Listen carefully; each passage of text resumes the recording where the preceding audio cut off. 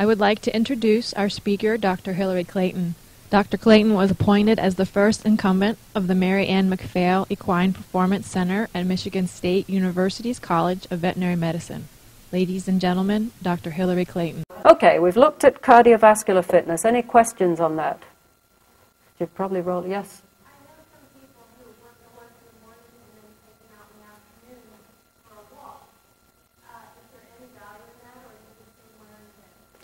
Taking the horse out for a walk is not going to make him a lot fitter, but you know, if the alternative is standing in the stall, then going for a walk is great. And you can do lots of things in walking. You can do lots of suppling exercises. If you're walking out on trails, you can incorporate some hill work and so on.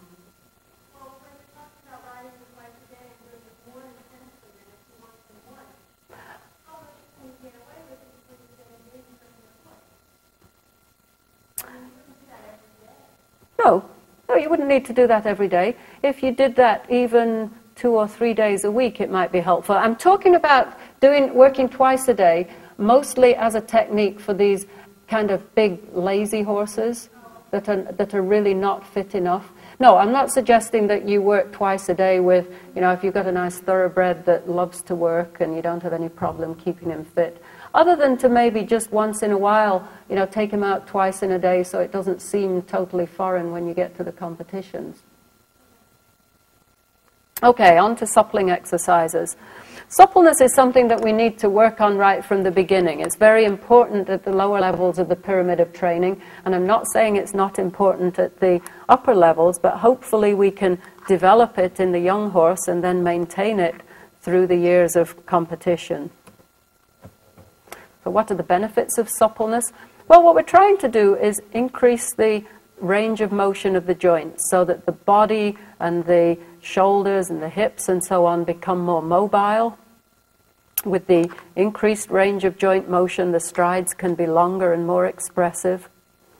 And also, as a whole part of this suppleness, we would like to reduce unnecessary muscle tension. So there's also an implication of relaxation along with suppleness. How do we do suppling exercises? Well, I talk about 3 types of exercises. Dynamic suppling that uses the horse's own weight or muscles to do the suppling. Passive suppling exercises that you use your body to move the horse's joints. And then natural suppling, which is the sort of thing the horse does when he's grazing, rolling, turning his head around to bite or to fly. As a general rule, when the tissues are stretched rapidly, we get short-term benefits. Whereas if the tissues are stretched slowly and then held in the stretched position, we can get longer-term benefits. So, dynamic suppling exercises. These use the horse's own weight or muscle strength to do the stretching. These are the type of suppling exercises we do as part of our warm-up, part of our riding routine. So these tend to be a rapid type of stretching. Now that doesn't mean it's not useful. It is useful, but mostly the value is within the current training session, at least the value for suppling the tissues. So all of the things that we typically think of as suppling exercises, turns and circles, lateral movements, rails, gymnastic jumping, all of those can have a suppling effect.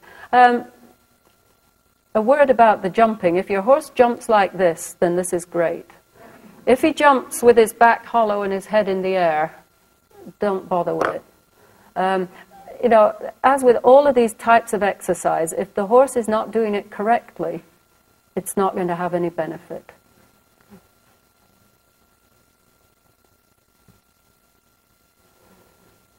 For those of us who live in places like Michigan, Minnesota, Wisconsin, we can make the most of the snow. We can use the snow as a suppling exercise or shallow water.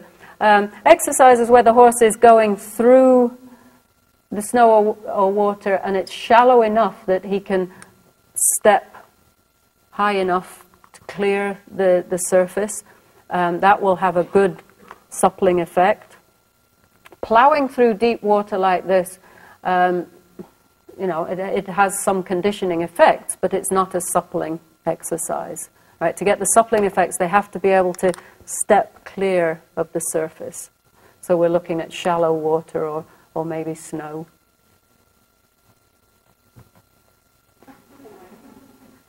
Passive stretching exercises. Here's a horse who thought he needed to be stretched a little bit before the race. But essentially what we're doing with these exercises is applying a force, usually to the upper part of the horse's limbs or sometimes to the head and neck, and we're taking the horse's body to a certain position and then holding that position for 20 to 30 seconds and trying to get a longer term stretching effect. Now this particular stretch is stretching the shoulder and elbow. The horse's scapula is free to slide across his chest wall. So with this exercise, you're actually sliding the whole lower part of the scapula forwards and upwards and pulling the elbow joint forward. You do this by holding the horse's leg somewhere below his knee, but allow the knee to just flex a little bit, and that takes the tension off the ligaments and tendons on the back of the leg. And then pull the leg so that the elbow is moving forwards and somewhat upwards. And that's a good stretch for, giving horses expression, making sure they're not limited in their ability to raise the foreleg. And this is just a similar stretch, pulling the foreleg back. You can also do these same stretches on the hip and stifle joints.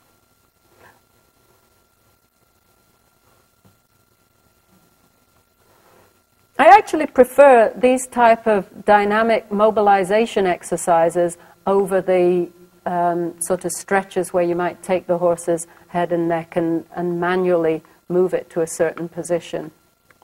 These exercises are basically baited stretches, carrot stretches. And you can do the rounding exercises with the chin taken to the chest, between the knees or down towards the fetlocks. And each of those having a slightly different effect in terms of which part of the neck is being maximally rounded. But you can also see here that it's not only the neck that's rounding, the horse's whole thoracic and lumbar vertebral column is rising as he comes down into this rounded position. And in order to do that, he's having to use his own muscles. The horse won't go into these positions if they're painful. He'll only go as far as he feels safe and pain-free in going, but at the same time, he's strengthening the muscles that he's going to use to round his back. Yes? What are your thoughts on doing these exercises, especially the leg exercises, before versus after a visit? Okay. The question is about when to do these exercises, before or after riding. And the soft tissues are more elastic and less friable when they're warm. When the horse starts working, his body temperature goes up by about 1 degree. So that would be the logic for doing them after warm-up, or, let's say you take the horse out, lunge him first, then stretch him, then ride him. That would be a really good way to do it. Or you can do these exercises after work and before the horse is fully cooled out. If I'm totally honest, I don't think that someone my size is going to do a lot of damage stretching a horse when he's cold. But, the real answer is you do it when the horse is warm. Where was I? And here's the mobilization exercise taken around to the side. And again, you can see, although we're moving the horse's chin, it's not just his neck, it's his whole thoracolumbar region is also being laterally flexed. And again, the horse is learning to use his own abdominal and sublumbar muscles to do that. So if any of you are coming tomorrow to the session I'm doing with Betsy, we're going to be talking about these very exercises in horses and you know, how to do the equivalent of Pilates with your horse.